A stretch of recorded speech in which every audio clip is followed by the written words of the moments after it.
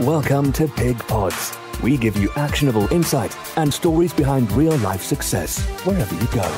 Here are your hosts, Angelos and Mo.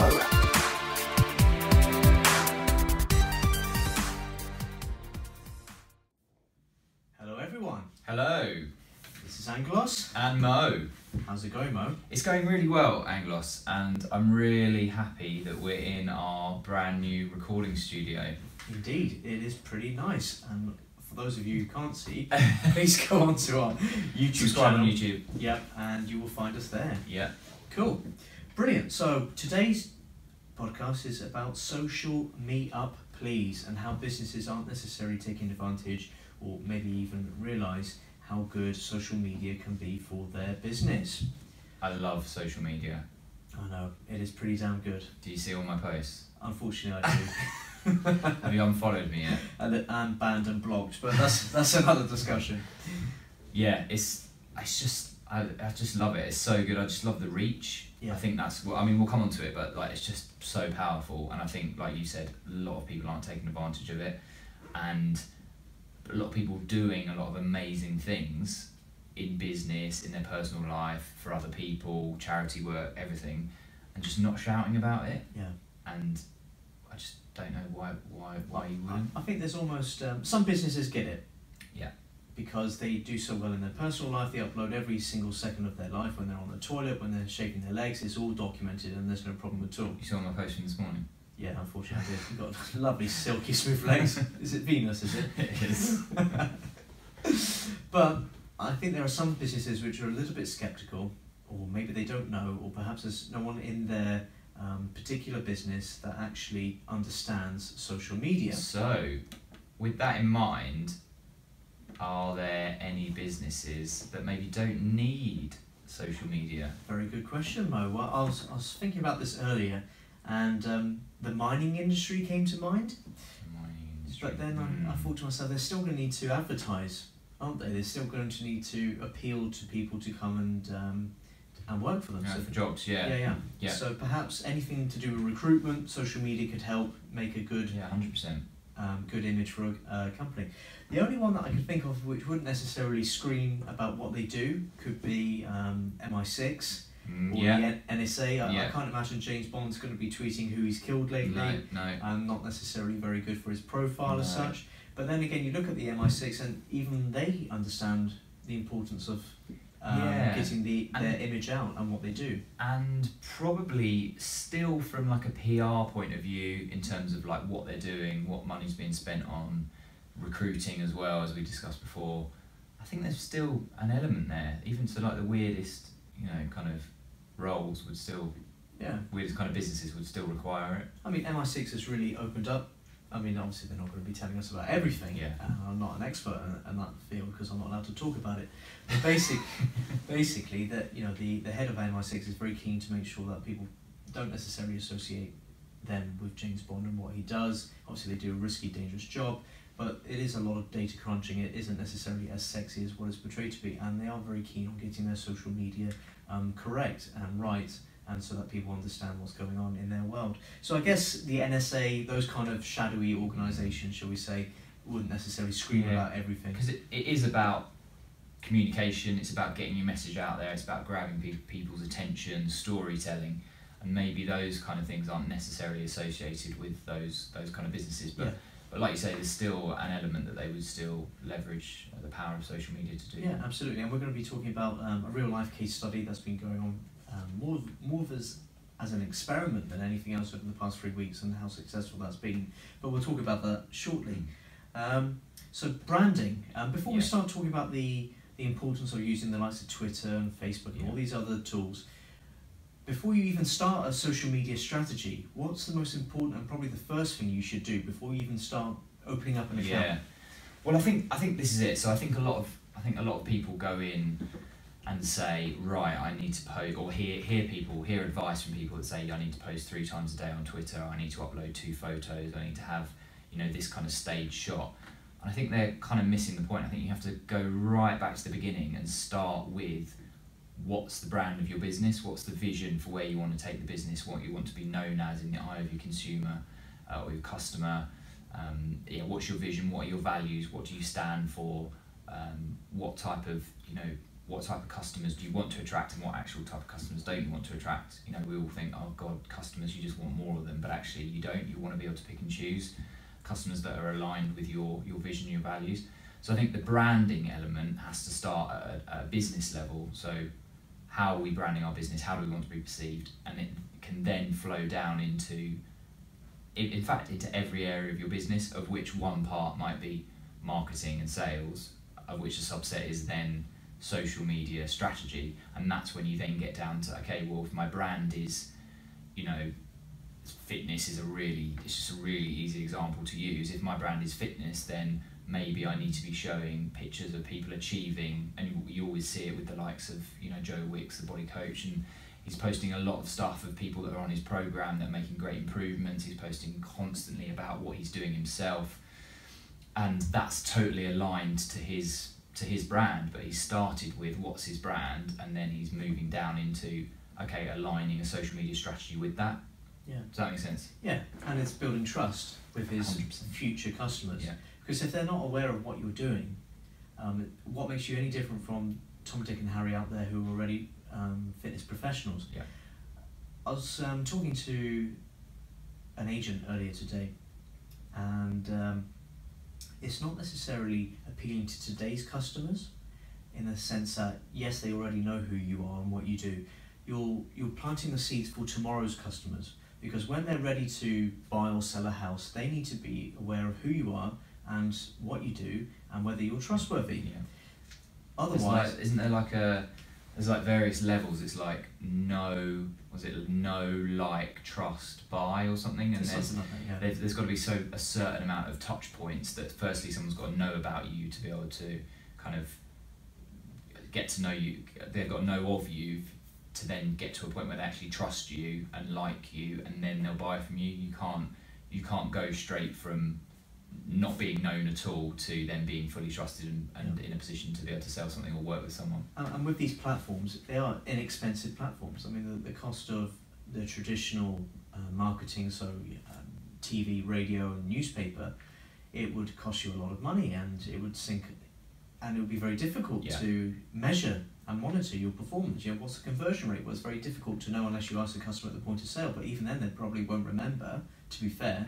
So with the likes of digital channels such as Twitter and Facebook, etc., you do have a very good way of monitoring and measuring the successful or not so successful campaign that you put out there. And that's very important, monitoring and measuring these campaigns. Otherwise you're just chucking money and it's absolutely. just you're not getting anything back from it. And also it allows you to tweak your campaigns. Perhaps we could do it in a slightly better way. But I think you need to touch customers, at least, not literally. That's a different type of business. Well, depends what type of business. Yeah, if absolutely. you're a masseuse, Yeah, you do need to definitely. touch your customers. Or should we stop there? yeah, definitely. So yeah, you need to be contacting, touching your customers at least 7 times before they will, actually stop and listen and pay attention to what you are. It's just human psychology. It's familiarity. Yeah. I know this brand. So building that familiarity, there's an element of consistency in message there as well, and I think that's probably ties back to actually knowing what your message is up front, because you could say you've got a social media strategy that dictates that you're going to post this many times on this many platforms with this type of content, but actually if every post has a different underlying branding or message, it's going to get very confusing for the consumer, and you probably wouldn't build that trust as quickly, if at all. Yeah, absolutely. Like you said, you need a clear vision. Everyone needs to know, and it needs to stem from the top downwards. So everyone is on board, everyone knows the vision, everyone knows the message, and your social media person in your company, whoever looks after it, would have to very closely align their posts and their tweets, etc., with the vision, the brand. What message, what campaign are we trying to put across to the public? Because if you start firing off left, right and centre, and it could be off message, what is the end user going to think about this? They're going to think, well, they're not consistent in their branding, we don't really understand what they're saying. You need to be consistent, and that stems from the top, and you need a clear vision. And do you think there's an element of desperation when you're starting out and wanting to appeal to everyone, that actually you think you might take custom from anywhere, and that probably turns people off because you are being a bit too like broad brush approach to it. You need to have your niche, you need to have your target audience. You can't be appealing to everyone, or you'll please no one. Yeah. And that's a very simple way of looking at it. So for example, there are certain exclusive watches, I won't mention any of their names, but for example, a top tier watch brand, they're not necessarily going to be appealing to your average Joe on the street, because they don't have $250,000 or $1 million to spend on a watch. So their social media campaign will be very focused. It will be looking at people who are naturally affluent in their circles, and you can target these things on Facebook, because it's amazing the amount of data that Facebook has on us. Worryingly, or as an opportunity, that's another discussion. So yeah, they will be targeting their thing. That they're not going to be looking at people who are driving a Ford or a Vauxhall. They're going to be looking at people who are driving a Bentley and Ferrari, etc., etc. So you have all these different tiers that you can very precisely target your ad. So it can be a very, very useful tool.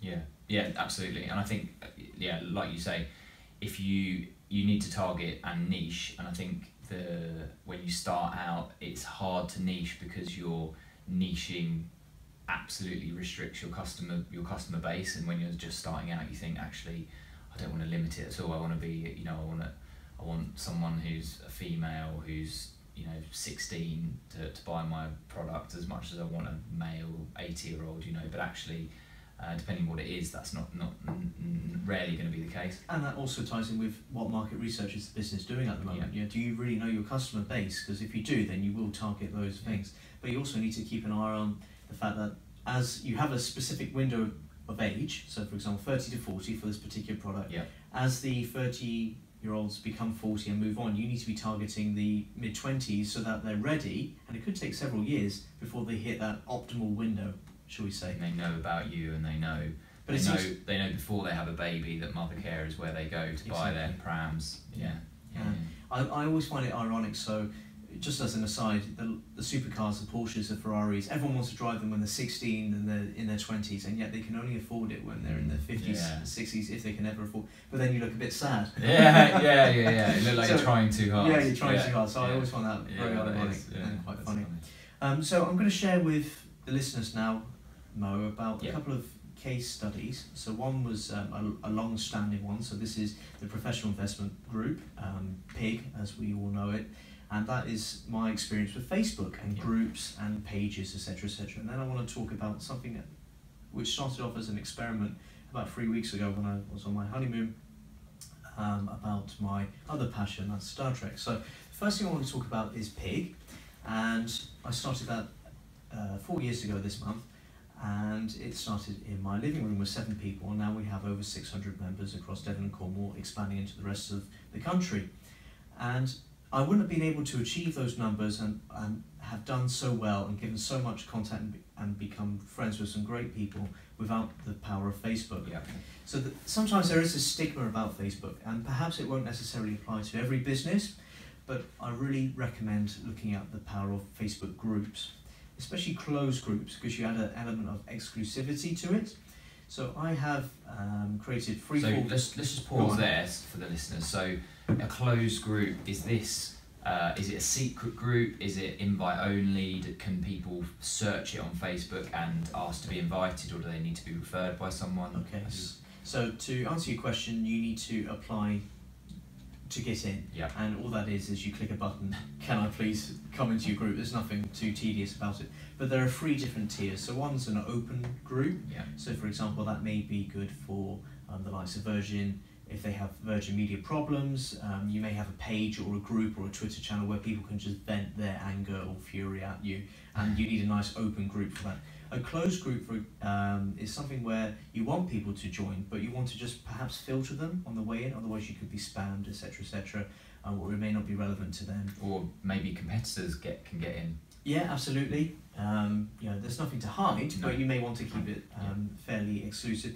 And then the other option is to have a secret group, and that is purely for your surprise birthday parties, for example. You don't want other people knowing about it. So you can't search a secret group through the search function? No, you can search for a closed and open group, but you can't. It has to be purely an invite only for a secret group. Yeah. So I created a closed group for Pig many years ago, and I invited in my friends, and we started talking about property and investing and making money, and then they started inviting their friends, and then word of mouth, and organically it's grown phenomenally well.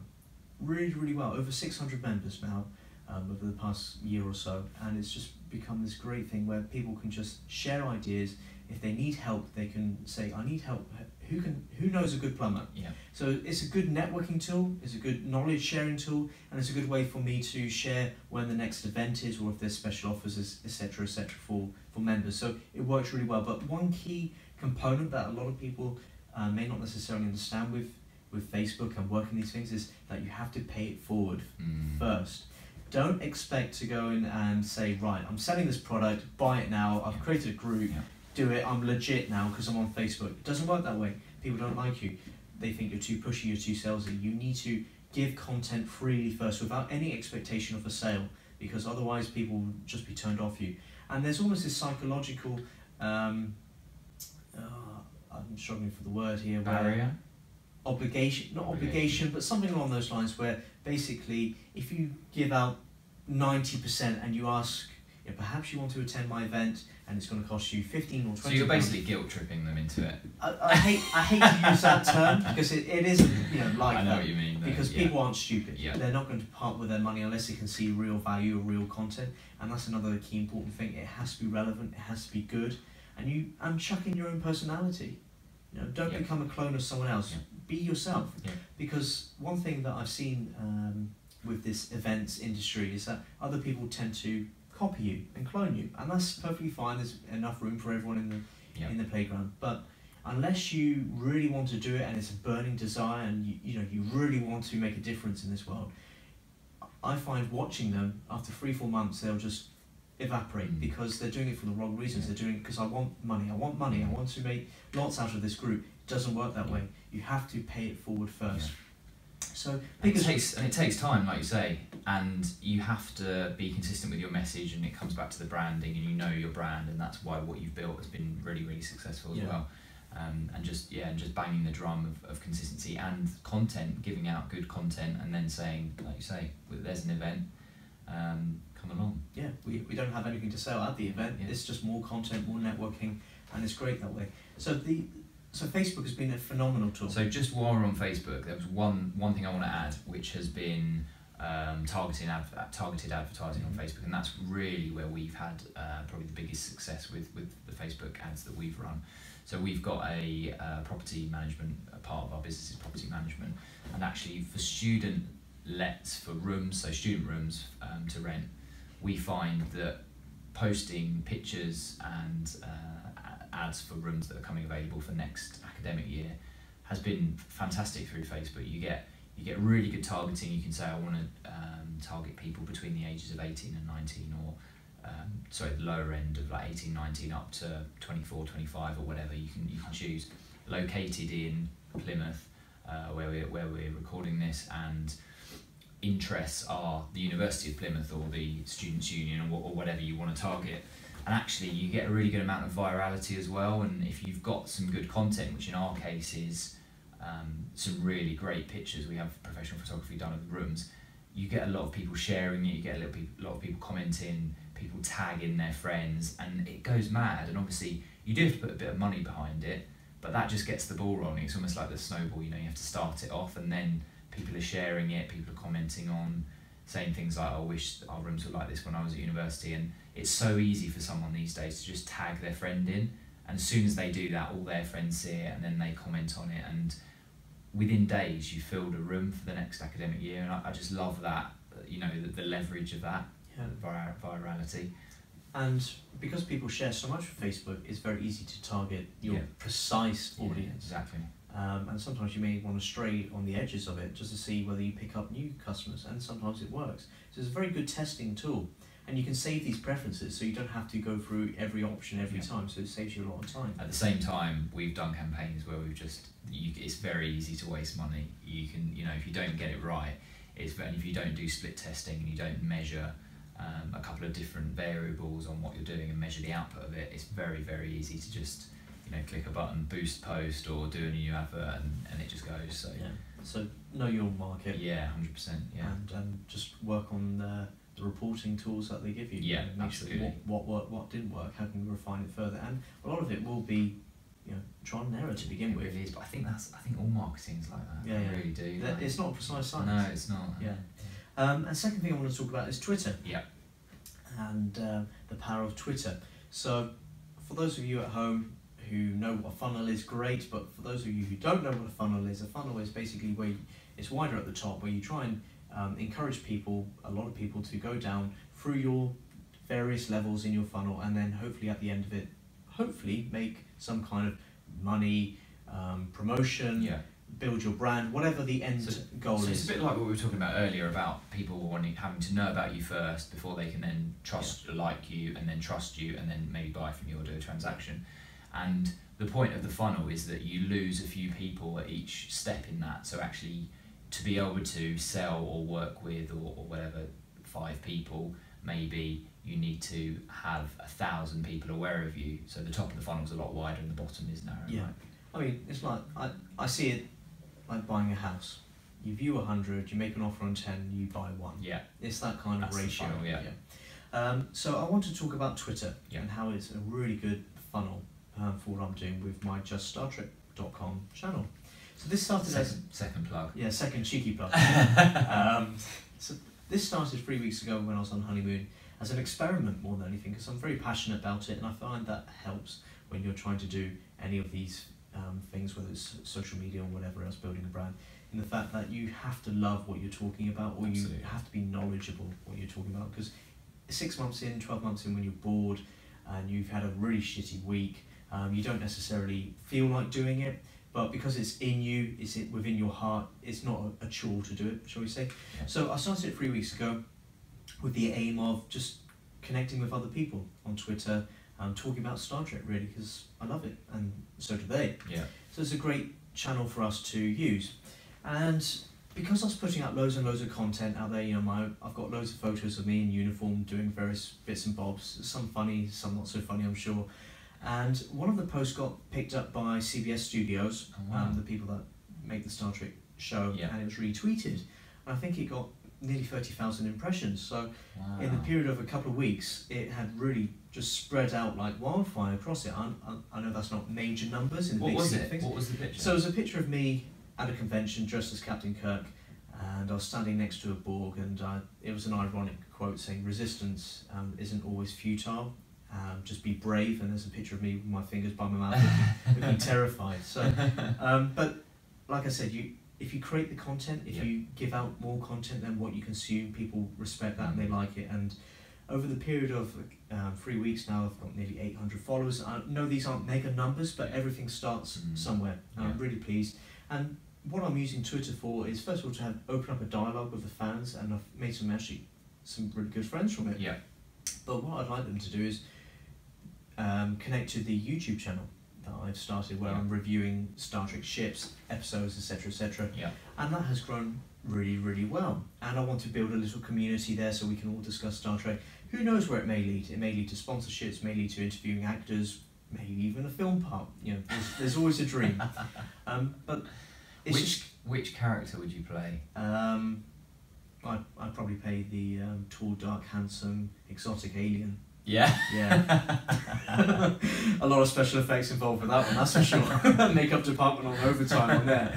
But the point I'm trying to make is that these channels, ignoring the sci-fi element, powerful. It's a very powerful tool. If you get the right message across with enough energy, enthusiasm, quirkiness, funniness, or whatever way you want to present yourself, you can attract a very good, strong audience. And you want to build a tribe, because ultimately it's that tribe that is going to trust you, like you, and when they think about Star Trek or estate agent, or whatever it may be, student rooms, for example, they'll think, right, okay, yes, this guy Angelos, this guy Mo, I remember them talking about it. We'll go to them first, as opposed to other competitors. And the key is that sometimes your competitors may be having a better social media strategy and may entice your customers away from you, even though they may not be half as good as what your business is, but because their social media presence is a lot better than yours, they go to you. Yeah, absolutely. It's ridiculously powerful, and I love it. And I think you're being quite modest with the numbers. I think to have 30,000 impressions on something like that in the first few days when you launched it is amazing. So yeah, that's really cool. It's a great thing, and any business that isn't necessarily thinking about social media, I strongly recommend you speak with an expert about, or possibly employing someone in your business about getting your social media strategy up and running as soon as possible.